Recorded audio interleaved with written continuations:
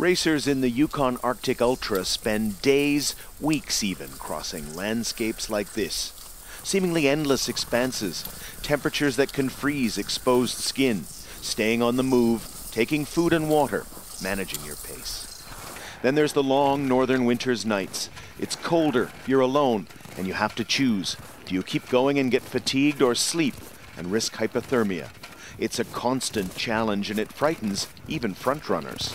It was so tremendously cold. It was about minus 50, 51, 52, I don't know, and I was freezing. And I kept going at a high speed, but I didn't get warm at all. Okay. Impossible. After that horrible night, the current race leader is tested by a scientist from Berlin Center for Space Medicine. Heart rate, sleep patterns, and body weight are measured. He fills in a questionnaire about his state of mind. 3 others are taking part as well. The basic idea, of course, is to increase mankind's knowledge, to put it in a broader perspective, about the human physiology, the adaptability of the human body. It just shows us what is possible. Isolation, endurance, and of course extreme conditions, the cold, all of these are relevant to greater understanding of the human body and finding out what it might be like for human beings in space.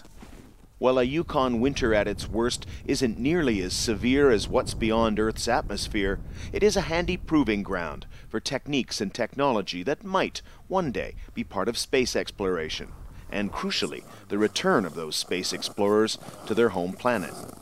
Astronauts are required to do, survival courses and survival training, and, it's quite possible, it's my hope, that this study might help to increase their chances of survival should they end up in an environment like this one.